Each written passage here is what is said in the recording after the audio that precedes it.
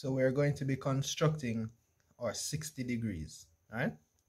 So we start with drawing a baseline, any length, and we'll label a point on that line. You can label the point anywhere on the line. Then we'll take our compass, we'll open it out to any length, and then we'll put our compass point at point A, and we'll draw an arc. All right? Having drawn that arc, we'll take our compass without changing the width. We'll put our compass point where the arc intersects the line, and we'll draw another arc that intersects the first one.